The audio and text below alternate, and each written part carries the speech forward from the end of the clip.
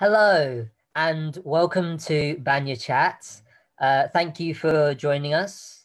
Today we're going to be looking at some of the some of the children that some of the reasons why children come into care, not reasons. And I'm here with Verna. But before we get started, I would like to invite you all to Banya Summit. This is happening on Thursday, the 17th of September. So this Thursday, it's starting at 1 p.m. and it's finishing at 8 p.m. We're going to be discussing lots of different topics, including the story of Banya that's going to be presented by the founder, Nyasha. And I'm going to be there talking about my experience of why I come into care. I'm going to be discussing it with other care leavers. And we're going to be talking about other topics such as the rewards of fostering. So I hope to see you there. The link to the summit where you can get your tickets will be in the comments below. And I look forward to seeing you. So today, we're going to be discussing the needs of children in care. And I have Verna Casey with me, who is one of Banya's senior practitioners. Hello, Verna. How are you doing today? Hi, Tom. Yes, I feel very privileged to be part of this presentation. So yes, I'm looking forward to joining in and sharing my knowledge and background experiences on this topic. Your expertise in it. Lovely to have you on here. You actually were doing it with my case as well, weren't you? Sorry, could you just say that again, Tom? Oh, yes. So apologies. You were with you looked over my case when I was growing up in care. Yes, I believe I did have contact with your carers. I was supervising the supervisor who was your carers SSW. Yes, so I knew quite a bit about your journey. Yes, it was a bit of a roller coaster, wasn't it? We can well, say you've come out the other end. That's the main thing. I have come here out you are to tell the tale. Yes. Okay, so would you like to discuss some of the needs of the children that come into care? Yes, in terms of the range of needs that children have, we'll cover a whole range. Today, I believe we're focusing on specific needs that may cover behaviours, may cover disabilities, and may cover challenges that come as a result of trying to meet those needs and how they can be met through the support that can be offered. Yeah.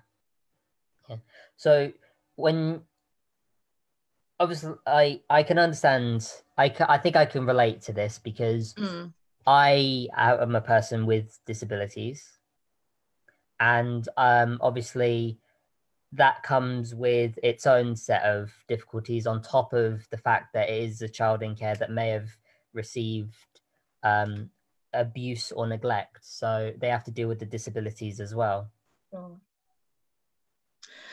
Yes, there's a multi-layer of needs that children will present with. And if we think about disabilities to start with, disabilities within its own right, regardless of the fact that children are in the care system, will also present its challenges to the parents.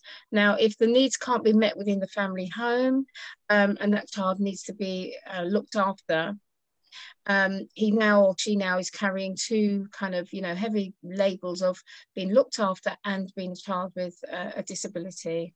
And then we need to then look at the placement that we put that child in terms of how the carers can actually meet those needs specific to that child. Some carers will be suited to be matched with such a child because they may have a background of maybe teaching, in the education system. They may have a connection with the health services. They may have been childminders. They may have worked in residential care. So they may come with some already existing skills that they can transfer into this role as not only being a foster carer, but meeting the needs of a child with a disability. Children with disabilities, will come under a specialist team. So once their disability is diagnosed and recognised, it then puts them within a team that is specialist in the areas of support that's required to meet those needs. And that can come with a range of packages. As small as some respite support that might be needed, that might be just within the home. It can extend to respite support that might be outside the home. There's respite centres for children with disabilities. There are holiday centres for children with disabilities. There's specialist school summer schemes for children with disabilities. Some children with disabilities will be in what we call special schools that are particularly tailored to meet the needs of children with who might be wheelchair bound or who have quite complex and profound needs.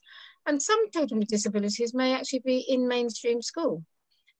Because in fact their physical disabilities is the aspect of their needs that need to be met with a particular skill, but their mental and emotional and cognitive capacity is perfectly functioning. They're perfectly able to engage and receive education at the same level as any other child of a similar age. So some children are integrated within mainstream school with special needs, with special disabilities or special circumstances where their physical needs require extra support, but they are able to learn within the normal schooling environment. Oh, I'm sorry, my phone's gone. Yeah.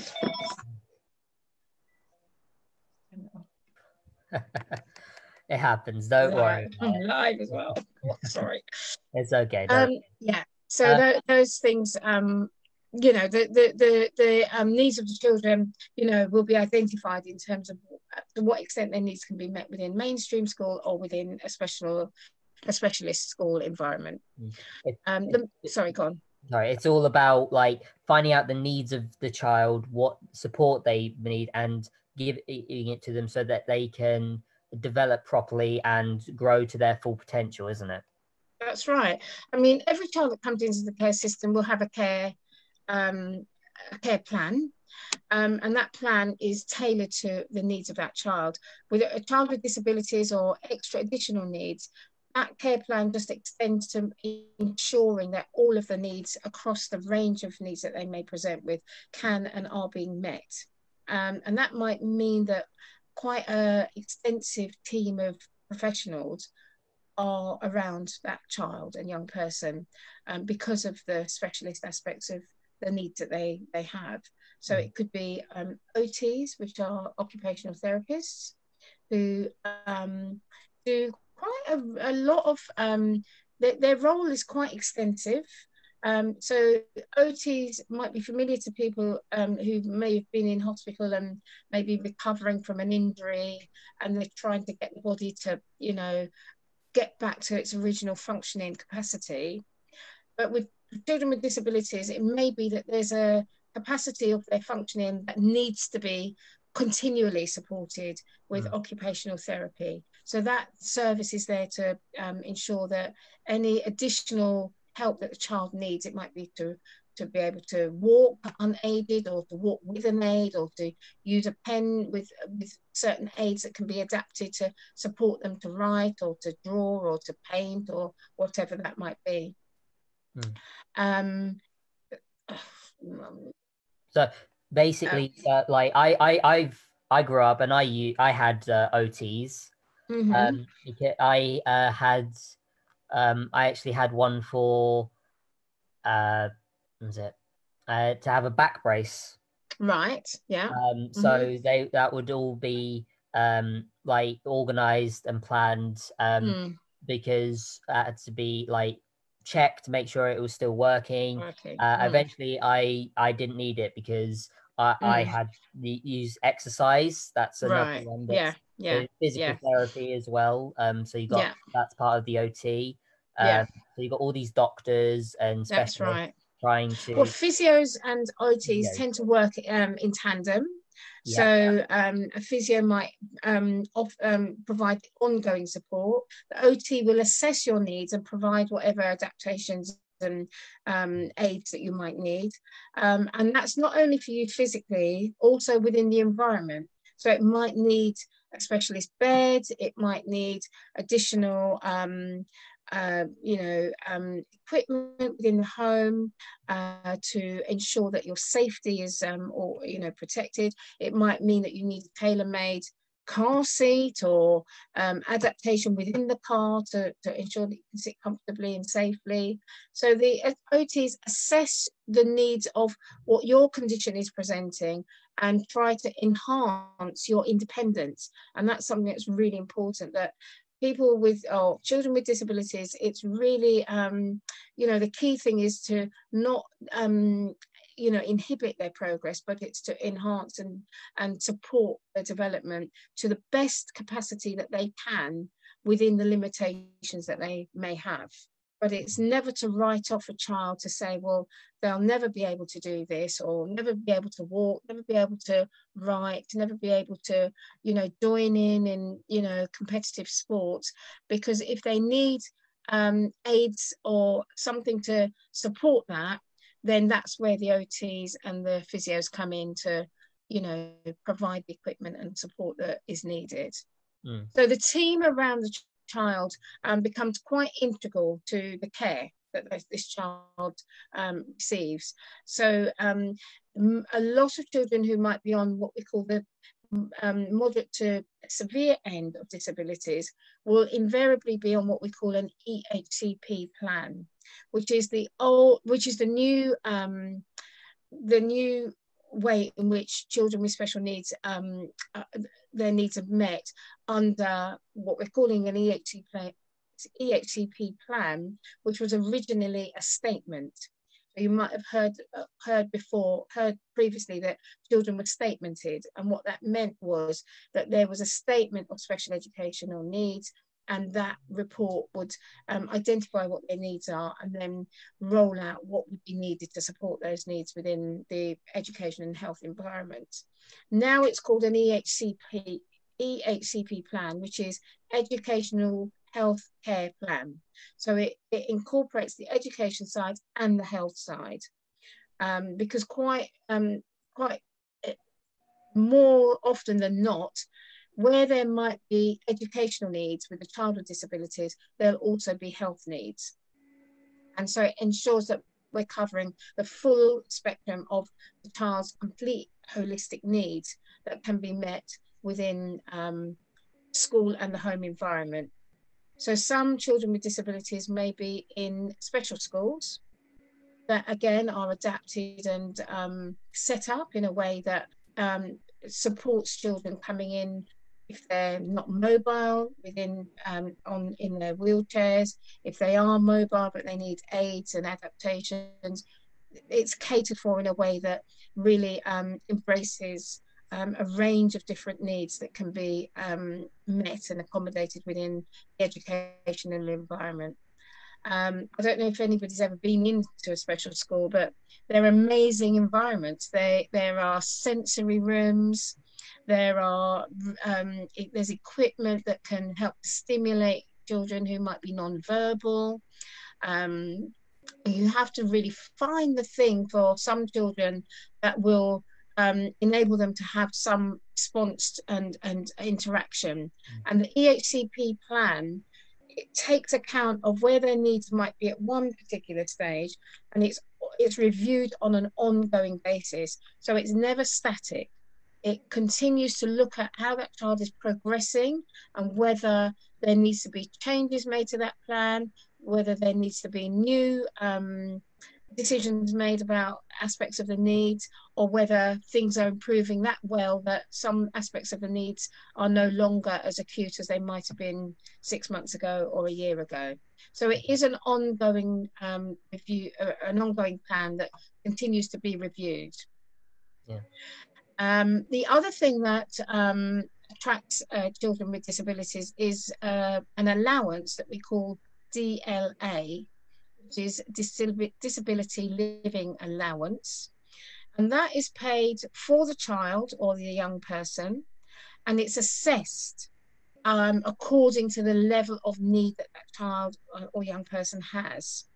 So if their needs are quite moderate and of a lower capacity in terms of the way their needs might be affecting their day-to-day life, then they would go on the lower rate. So it might be that they might need assistance to go to the bathroom. They may need assistance to be for meal times. They may have quite a a level of independence that still means that they can function without assistance continually 24 hours round the clock. And then the other extreme will be children who need a very high intense level of support, really on an ongoing basis around the day and often into the night. So those children will attract a higher rate of disability living allowance. So this allowance then enables the carer. So built in within the allowance is a carer's fee that it enables that carer to be able to access support that they want or need to be able to meet the needs of that child, or to ensure that there's a balance between what the carer is able to provide and looking after the carer in terms of taking a break when they might need to, so that this allowance can be used to pay for additional support, can be used to pay for somebody to come in and sit with the young person. It can be used for somebody to take that young person out. It can be used for specialist equipment and additional resources that the child might need that you wouldn't otherwise be able to afford. There's things like play mats and flashing lights and various aids and equipment that can be used within the home. I've often seen where the equipment that the school have can be mirrored within the home, so that the child will get the ongoing continuity of the approach that's used within the school environment, that can be used within the home. So those resources are provided within the home, and it can be purchased from the allowance, because often those types of equipment can be quite costly and expensive. So there's a catalogue that's used to get those from specialist suppliers. Yeah. So there, obviously there's a lot of support that is given to a child in care, and it's providing the correct support and making sure it's an ongoing thing. And I understand this because I grew up at the time before the EHC plan. Did you say? Yes, Yeah, EHCP plan. yeah, Yeah. yeah. And I had a statement instead, and that was reviewed. I think it Yeah. was annually or every 6 months, so it's Mm-hmm. reviewed very often. Um, but I also like growing up as someone like that. It's also quite difficult because it's not just about the physical side of it. It's also how it affects how it affects your mental health as well. Yeah. Because like growing up as someone, you see people grow and develop and do these things, and then sometimes you just can't do them, and that can Yes. be Yeah. very frustrating, Frustrating. Yeah. and that can Yeah. lead to Mm. outbursts and such. That I had a few. I'm not afraid to admit that, because it's just frustration because you want to do what everyone else can do, Yeah, but you absolutely. can't. You And feel misunderstood, yeah, and we often recognize that people with disabilities to the general public may evoke a certain level of fear in the able-bodied person, because they don't know how to respond to this situation. And it could be that there's all kinds of prejudices and messages that they've received about what it means to be a person with a disability, to be in a wheelchair, or to need to use an aid or adaptation, that the able-bodied person is interpreting their own view of what that person, how to treat that person or respond to that person, and not really. I would say that, I guess, as a person with a disability, all you want to be is accepted and treated, with a level of respect and acceptance, just like everybody else. So in terms of being aware of prejudices and discrimination around disability, there's a lot that has progressed within society, I would say, over the years. There's a lot more, even just access for people with a disability to get into social places and public spaces. There's much more recognition and awareness of where you need to have a curb lowered, or wider access doors, or whatever it might be, that is becoming much more accepted, that within our environment and our society we see how those areas have progressed over time. And it's taken time, and I would say that we've probably still got a long way to go. There's still a lot of places that are not accessible for people with a disability who might be wheelchair bound. So you do have to negotiate and shout with your voices, and really be able to, as you grow up, because you grow up with a certain message that you might not be good enough, or not be seen or treated as someone who deserves to be treated with respect, and that's really all you're asking. And you might have to shout loud and high for that voice to be heard. And it's the confidence that you can build within yourself that will help people who are ignorant to how to treat people with respect and dignity, that they learn, and your response will hopefully give them a message to question why they may be responding in the way that they have. And I've spoken to my foster parent about this, and this is a personal point of view, because I grew up having a child, or fostering a child with a disability. It's very educational, and it's very, very good, because it gives you a realization of possibly how fortunate you are, because even with my own difficulties and challenges, I still count myself very fortunate, because there are others that I live with, and that aren't as haven't as much got as much. And when you foster a child with a disability, you get to see the challenges and struggles. That's right. Yeah. Yeah. And as you say, a prejudice in society with some people, I think that is just, you need more education on the subject. Yeah. And it's just like an unknowing. That's right. You come to learn more about yourself, and the person with the disability becomes is able to think about themselves within the context of what they have and what they haven't got. So even though they may have limitations, they are seeing it within the context of, within those limitations, at least I can use my wheelchair independently. I can go out and be independent in the community. I can manage to wash and dress myself. So you see the positives within the limitations. Yeah. For the carers, I really do believe that they carers who are willing to parent and care for a child with a disability, they are really pushing their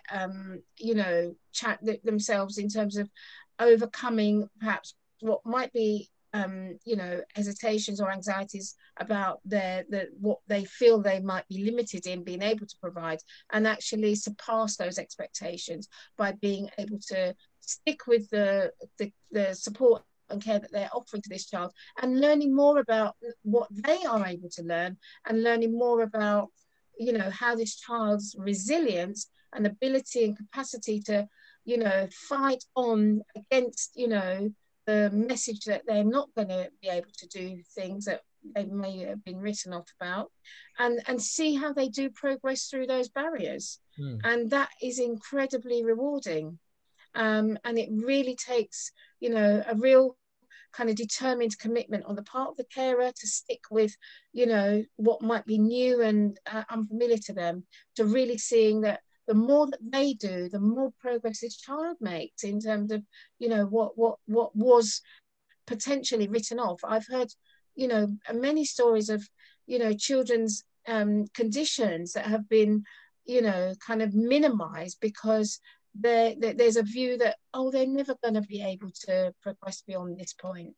And that's why the EHCP plan does put that need to review the care and to ensure that whatever is being delivered is appropriate to where that child might be at any given point. So if they have progress, that it is adapted to meet the new needs or the more developed needs that might now be apparent. So as we've said, the professional team around that child and young person is really crucial to making sure that we maximize that child's potential to the very best that they can be. And and it's basically when you foster a person with a disability, when they're growing up, it's giving them that confidence to say, you can do this independently. You can do this. And because that's what the main thing is. One of the challenges that they may face is just not having that confidence, like, oh, I can't do this, I can't do that. It's like, no, but you can do this. You may need this from your OT, or you may need to have this aid, but with that aid you can do this. That's right. And that gives them the confidence to be more independent. That's right. It's always about maximizing the potential for that person to be able to do as much as they can do, because they're up against the odds where society's already put those limitations around them. The institution might put those limitations around them. And then the last thing you want is within the foster care that those limitations are also around them. So it's always about pushing that barrier and saying that, this is what you can't do, but this is what you can do. And really the belief of the carer in their potential. That's really, it might seem very simple, but if that carer believes in your potential, that's halfway to getting to that potential. I mean, I can remember a child who was in a wheelchair, and they were out in the community, and a member of the public started to talk to the carer, and they were talking over the young person as if they couldn't talk and as if they couldn't respond. And the carer said, talk to him. His name's Johnny, talk to him. He can respond. And it was just like, that was such a kind of, a ha-ha moment for the young person, because they felt that, their carer wasn't going to allow this member of the public to just treat them as though they were invisible, that they couldn't even speak and respond. They're sitting in a wheelchair. They still had a voice. They could hear, and they could be communicated with. And that really empowered them. So, just one example. Yeah. Well, thank you very much for chatting with me today. You're welcome. Very eye-opening. Yes, thank you. Very educational, I think. Hopefully we've encouraged people to like look more at disability in a positive light.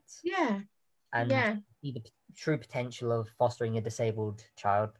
Yeah, absolutely. It can be incredibly rewarding, because you're learning so much more about yourself and your potential as a carer, taking on new challenges of care that you've perhaps never discovered that you can do, and really seeing how that can really benefit a child. Yeah, exactly. Well, thank you very much, Verna, for being here. It's been lovely talking to you.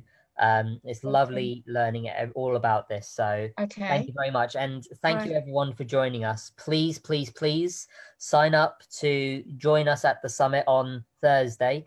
It's from 1 p.m. to 8 p.m. There's individual tickets for individual parts of the summit, or you can do an all-day ticket.